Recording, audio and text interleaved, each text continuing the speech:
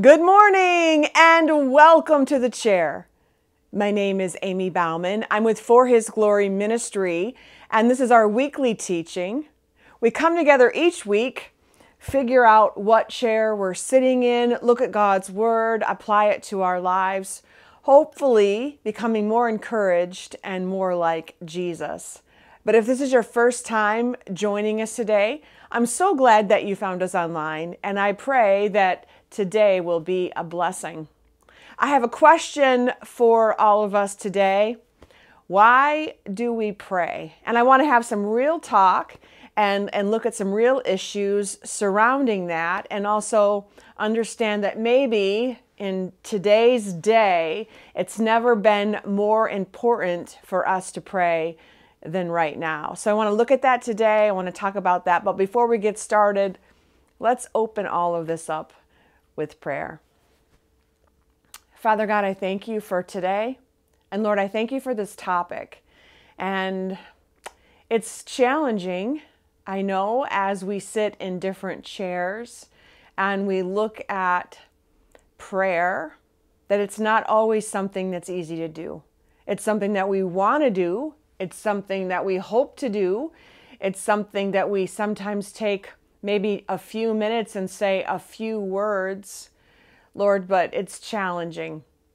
And as we look at the shape of the world and we are out of words, we don't know what to say, we don't know how to pray, I pray that today will be an eye-opener for the realness and the importance of praying, not just because of the day that we are in, but because that is what you call us to do.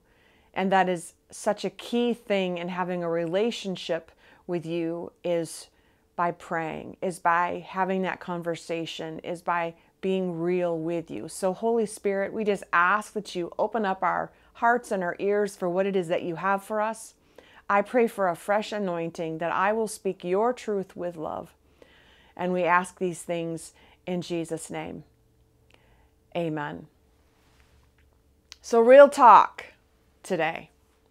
Real talk about prayer. Why do we pray? The importance of praying. Why sometimes it's hard to pray. This is something I've asked people, right, as I'm walking alongside of them, either mentoring them or discipling or counseling, is asking about prayer. How is your prayer life? Is it hard to pray? What are your challenges? And a lot of people have said that prayer is challenging because it feels like you're having a conversation with someone who's not there.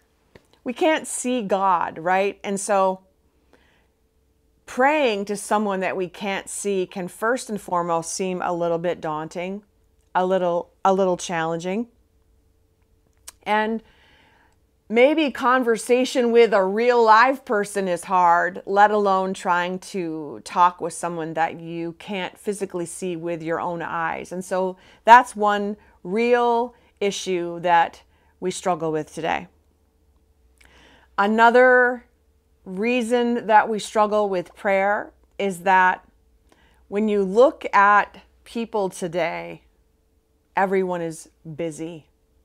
Everyone is just trying to get through the day, trying to do, whether they work outside of the home or they work at home, they're trying to raise a family, they're trying to, help their family, whether that's kids or husband.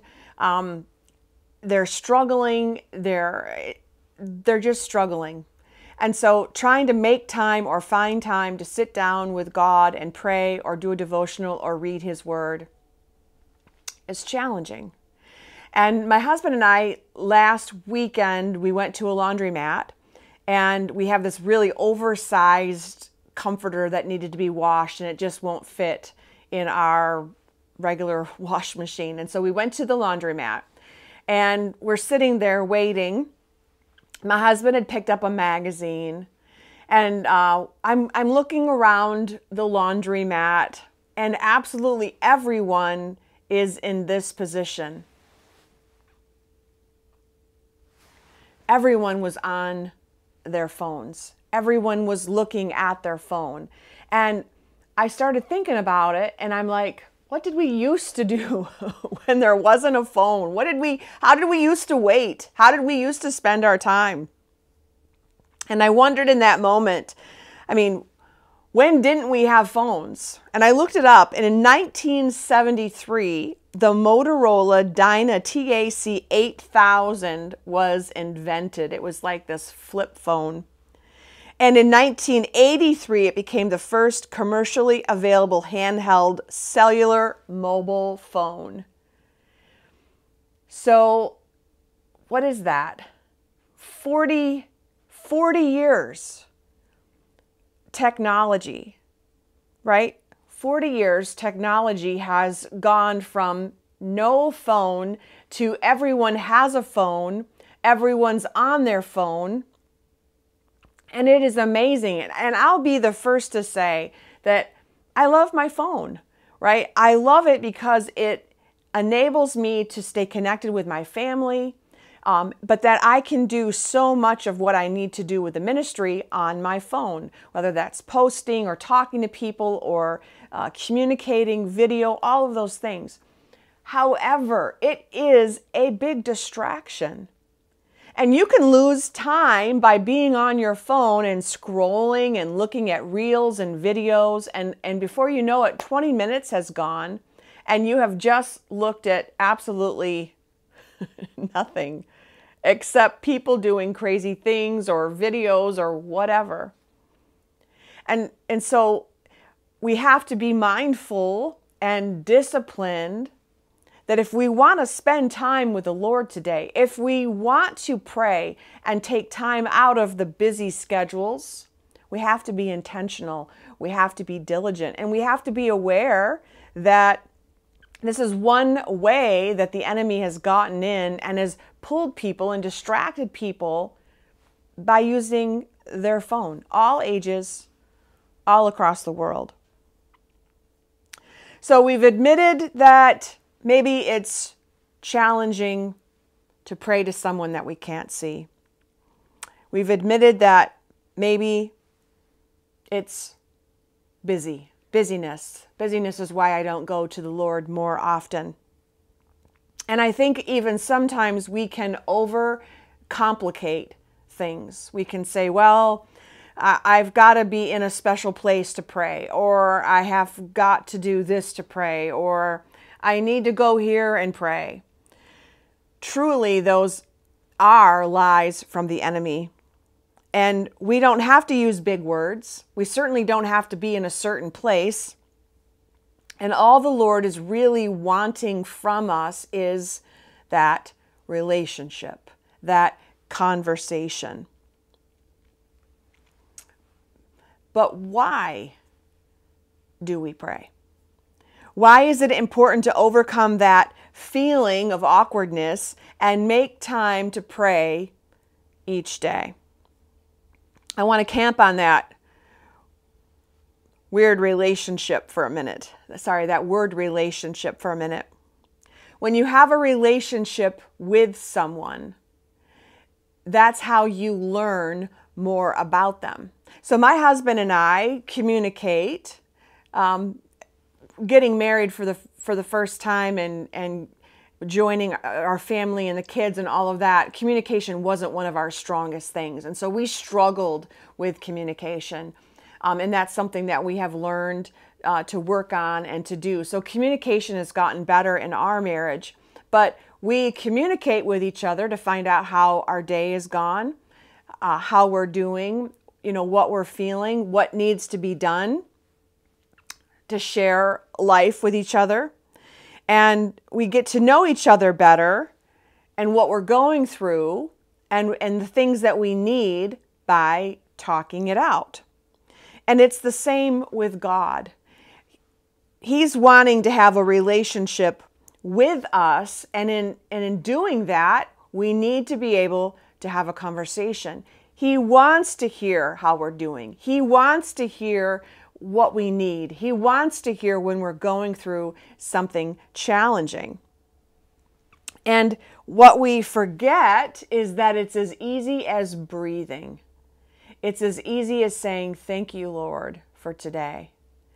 It's as easy as saying, I need you now. You could be at work struggling with all these piles of folders on top of your desk and deadlines, and your boss is coming over and saying, hey, I need this in 5 minutes. And all you really need to do in that moment is not go off somewhere private, not come up with these big long words and, a prayer that someone gave you from the internet. All you need to say is, I need you, Lord. Please help me get this done.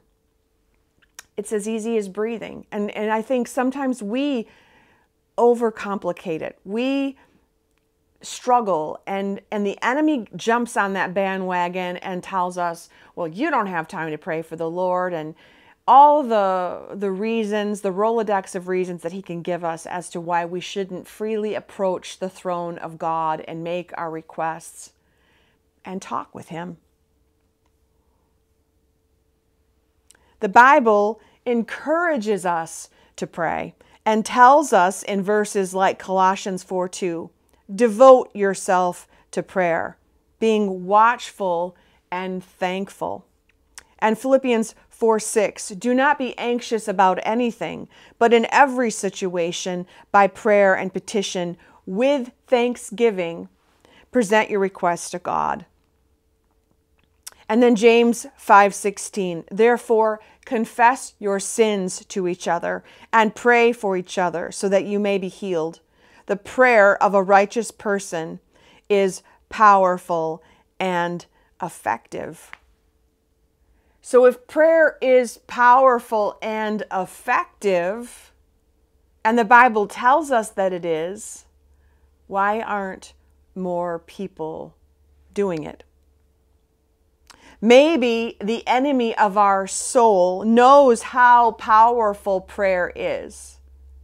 And so he's very quick to discourage us and detour us and give us things to look at and make our attention go off the path. Maybe he's working to distract us and detour us and debilitate us.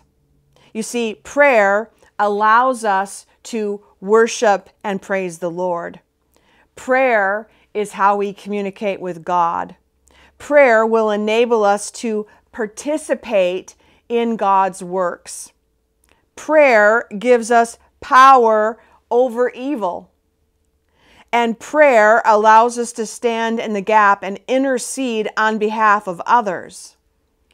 Prayer is a mighty and powerful thing.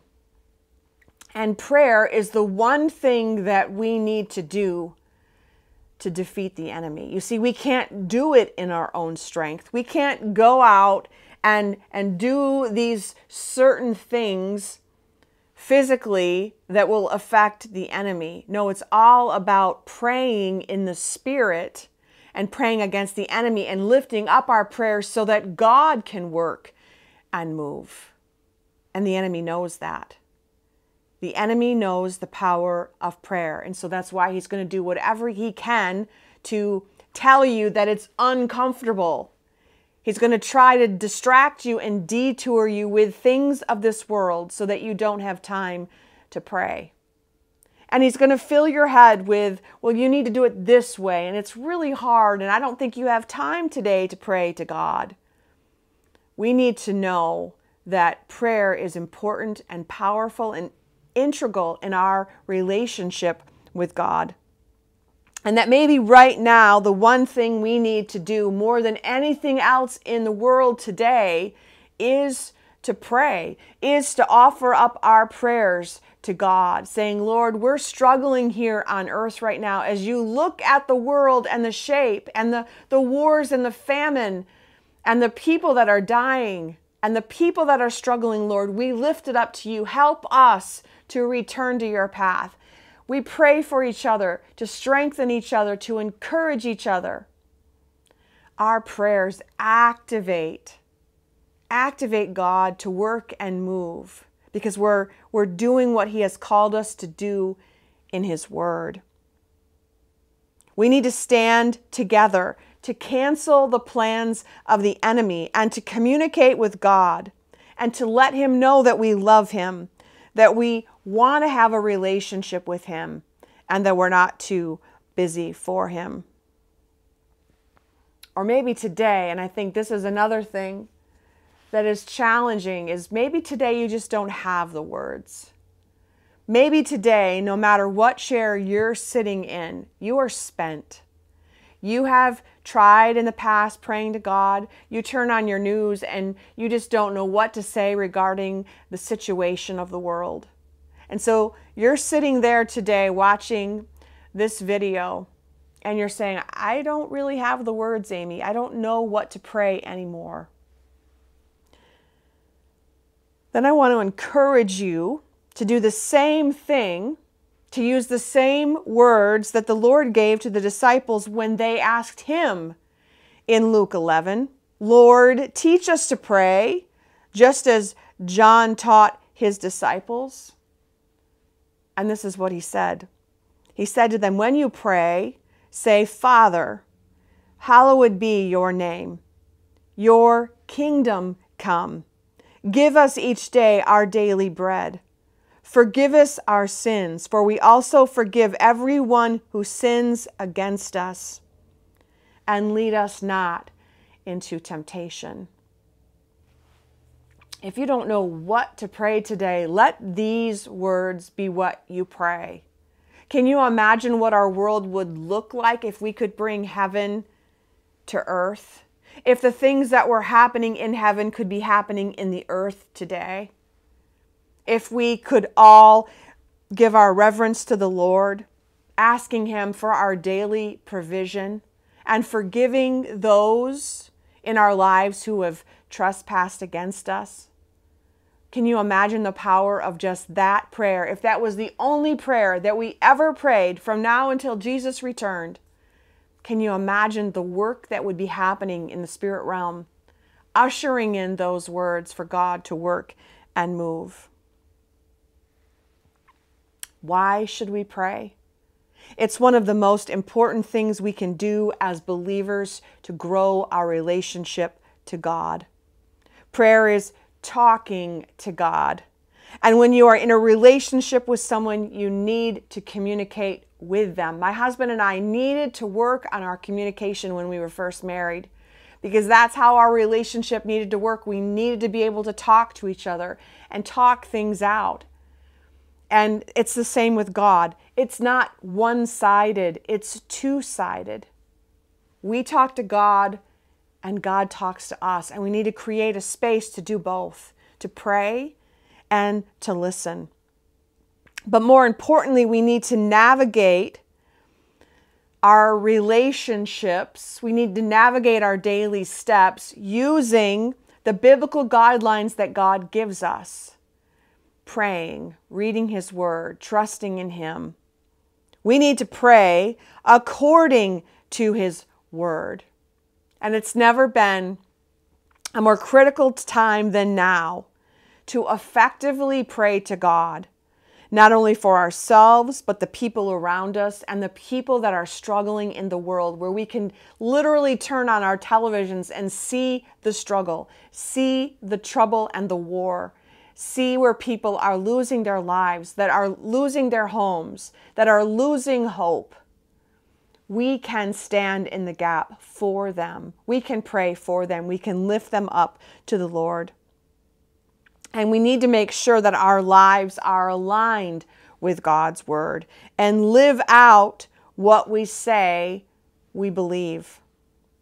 James was right when he said we need to submit ourselves to God, to resist the devil and he will flee from you, to come near to God and He will come near to you. Wash your hands, you sinners, and purify your hearts, you double-minded. Grieve, mourn, and wail. Change your laughter to mourning and your joy to gloom. Humble yourself before the Lord, and He will lift you up. We do that by praying, by having a conversation, by talking with God. God and God alone is the only answer to every question that we are struggling with today. When we're looking to our world and how will we go on, and how will things change, and how will people come closer to Him? How will they know who they are in Christ? The answer is God. The answer is in God's Word. And we help facilitate that by aligning our lives with His Word and lifting up those prayers to God for Him to work and move as only He can. When we spend time with Him, we will learn from Him and learn to walk with Him one step at a time, one day at a time. Whatever you need today, whatever chair you're sitting in, God is waiting to hear from you and to help you. So let us lift up our praise, lift up our petition, lift up our problems. Let us lift up our prayers. Amen. Let's pray. Father God, we have a tendency sometimes in our humanness to overcomplicate things, to make things harder than they really have to be. And all you are asking us to do is to come to you and share with you what we need, to talk to you like a friend, to come to you as a father, to just speak openly with you. And it's not hard, it's not challenging, but we seem to listen to the lies from the enemy, we overcomplicate things, and we distance ourselves from you. And I just ask today that you will reunite us with you, that we will remove the obstacles, the challenges, the things, the misconceptions, the things that we believe about prayer. We'll strip those all down, and we will look at it once again as just an opportunity to come to you and exhale out gratitude. Exhale out, Lord, I need you. Lord, I love you. Help me get through this. Let that be the beginning steps, Lord. And I rebuke the enemy in Jesus' name, that he cannot manifest in our situations, in our prayer lives, Lord. And we just thank you that because of prayer, we are able to throw him down at your feet. And I thank you, Lord, that when Jesus died on the cross, that curtain that was torn in two from the top to the bottom gave us full access to your throne room, that we can come to you anytime with our requests, with our desires, with our needs, with our love, that Jesus made a way for us to do that. Let us be mindful of that today. Let us remember that today, Lord, that you've made a way for us to have that relationship with you. Let us receive the gift. Let us take the opportunity. Let us be a people who pray. We love you and praise you and thank you. And all God's people said, amen. I want to leave you with this short video. It's kind of a perfect way to wrap up today's topic, but I pray that it will be a blessing and a great reminder for you the rest of the week why we pray. But thanks so much for being here today and for joining us. And until next time, until we can be together again, be blessed.